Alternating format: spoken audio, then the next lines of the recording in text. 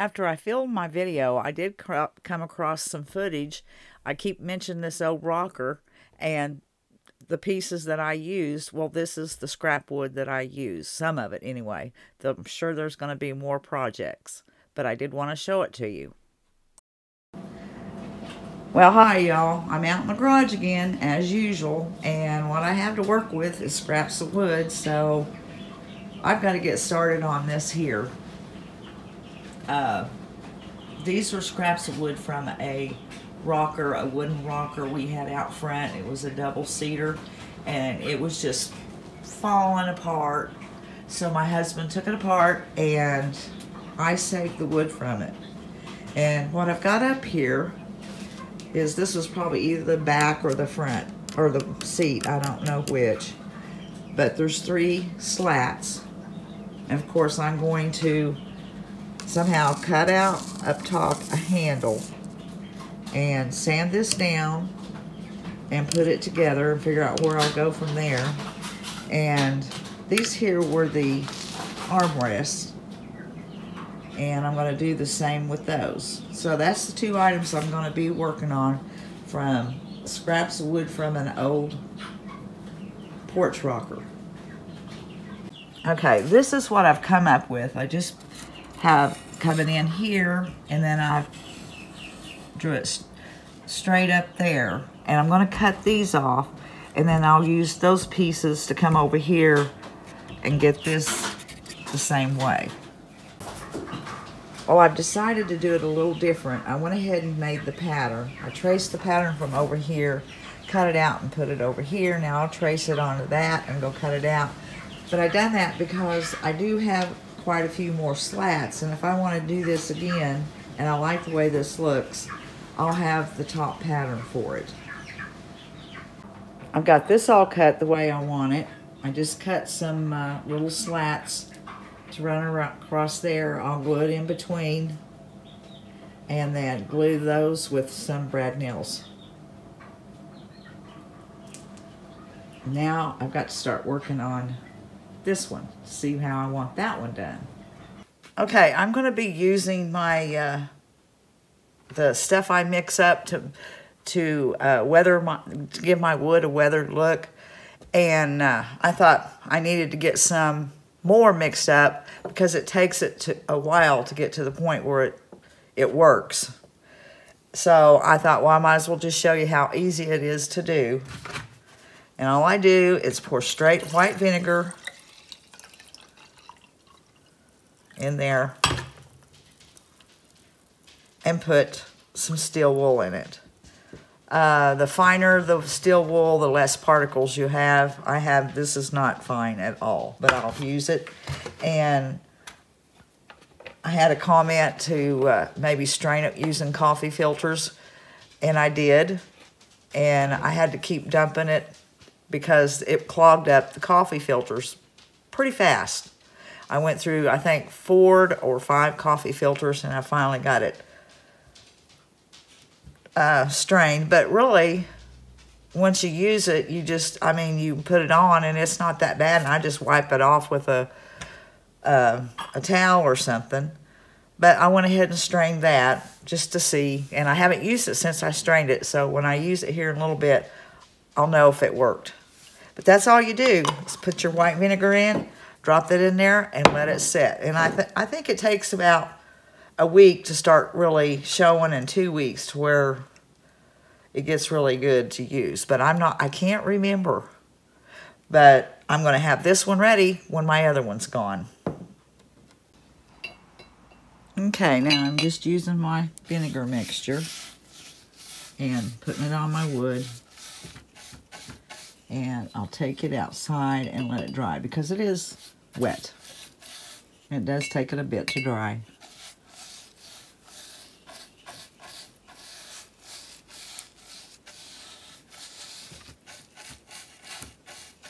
Okay, before I take this one outside to start drying, I thought I'd let you see the difference in the color of the wood. They're the same exact wood, they were the same color, and this hasn't even dried yet. So, there is the difference in the color. And that's just water or vinegar and steel wool mixture. Okay, this one here's the dry one, and this is the wet one. You can sure see where I missed getting the varnish off the boards. Okay, I'm going to let that one dry. Turn this one around, make sure it's good and dry back here.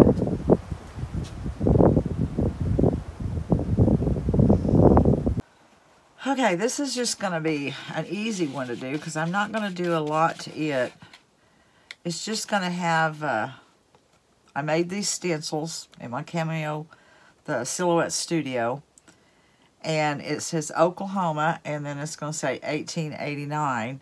And that was the year of the land run in Oklahoma. And this is going to be noisy, so I'm just going to do this one last one and pull it up and see what it looks like.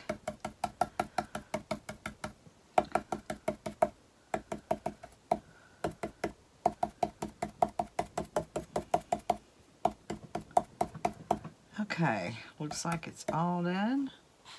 Let's pull it back. Have it taped down. Looks good.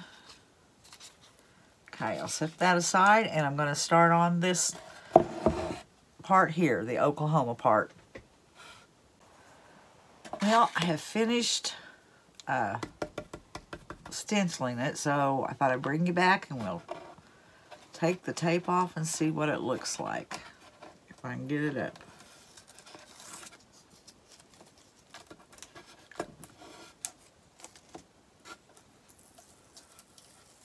Looks good. Boy, I love making my own stencils because I'm sure I will use this one again in something. If I don't think I'm going to use it again, I won't usually make a stencil. Won't go to the work cutting it out, but I'll just do it with stencil vinyl. But I really figured I'd reuse this one. Okay. There's what that turned out like, and I just don't know of anything else to do to it. I mean, it's just supposed to be a rustic board. I like the way it looks. I don't know if I'll put anything here, and I don't know how I'll put a hole up here because it's right between the boards where the middle is, but I'll figure it out and see what I'm going to do. Alright, there's the first one done. Now I'll go get my second one. It should be finished drying. And I'll start on it. I like the color of the wood. It looks like old wood, except for where I didn't get the varnish off. Now if this had been the front, I would have spent more time getting that off of there. But I like the way it looks. And I like what I have on there because that is the date of the land run in Oklahoma. Well, on this one, I'm painting it white, and then I'm going to stencil on this one and put the large rooster from the Law Campaign stamps, IOD stamps. That's my plan on this one. But I have to get this all painted and then let it dry before I do the rest. That's my plans for this cutting board. I'm leaving these. This is not going to be the bottom. It is the top. Just make it different. Okay, I have finished painting this as much as I'm going to. I'm going to let it dry good, and then I'm going to take it to the garage and hit it with the sander before I put my rooster and my stencil that I made. I really wanted to leave it plain, but I didn't think my rooster would show up all that well. Oh, my stencil is stuck to my rooster. Anyways, I felt like it needed to be white because I'm going to do this in black. And then put the stencil one part here and one part there. So I'm going to let this dry good and take it to the garage and sand it down. Okay, now I'm going to work on this board. I have it laid out the way I want it. And I'm going to stamp this rooster. I stamped it once on there. I can see I'm going to have to make sure I get certain areas in the feet, so I did add some ink onto my pad.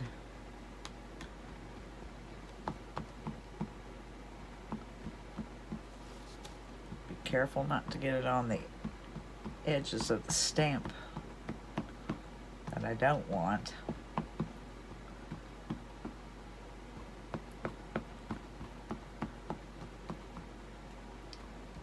Get his little toes, his comb.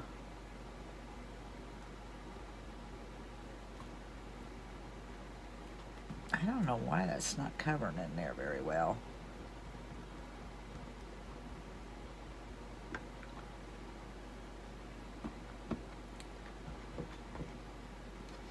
I wonder if I sanded this any.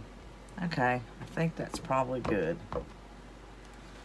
Make sure I don't have any on the edges. Nope. All right, I'm gonna have to center this on there.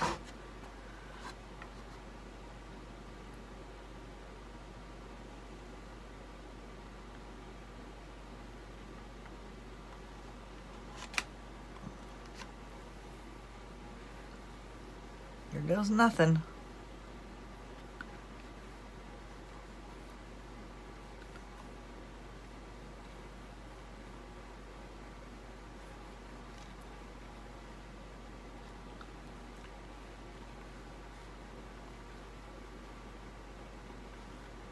Okay, I'm gonna kind of lift it up and see how it's looking. Oh, didn't get right in here. Glad I lifted that up. It's on the crevices where the split of the wood is. It wasn't getting it. Please be on there.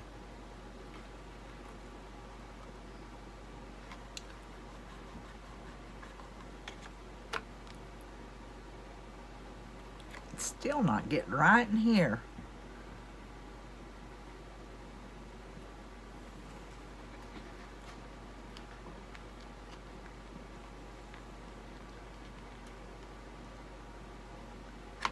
Right in there, right where that wood is split.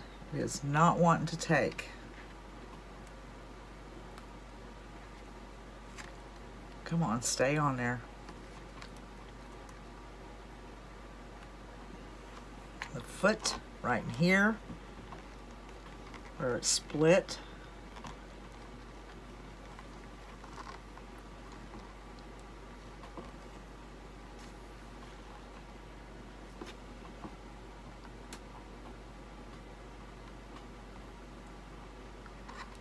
I know people make this look so easy. I just not used to stamping though.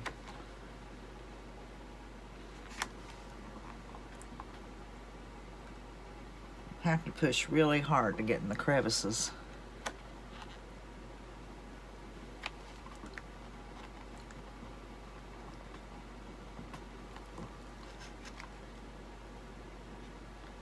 Well, I think that's probably the best I'm gonna get it. Because I am not gonna pull it up and try to re-stamp it. It's just where it's, the wood is splits, where it's not really getting it. Okay. That's good. You can see, but that's all right. Now, I'm going to get my black ink out, or, yeah, black paint out and do my stencils, and then figure out what I'm going to, if I'm going to put these on, the handles on there or not. I'll have to definitely spray paint them, because I don't know where I got these, but they were in my stash. They're a peachy color. All right, I'm going to do the stencils, and then I'll figure out what else I'm going to do. I have this stenciled, and now I'm going to figure out if I'm going to use the handles or not, or the, yeah, handles. Well, I pulled off some of my paint, but that's okay. It looks good. All right, gonna sit here and look at this and figure out what I'm gonna do and what I want to do with it.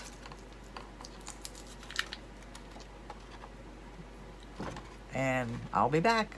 All right, here is the first one I made, and this was the armrest to the rocker.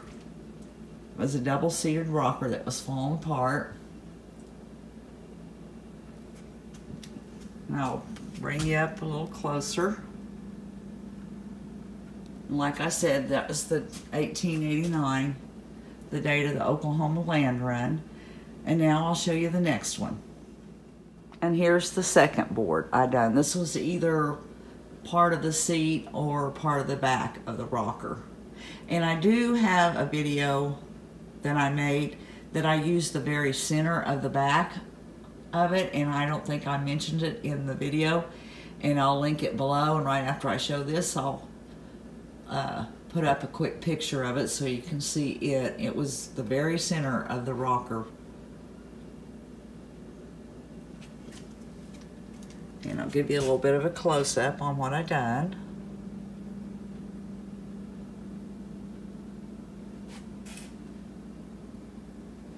Okay, guys, that's it for this video. So until the next one, we'll see you later.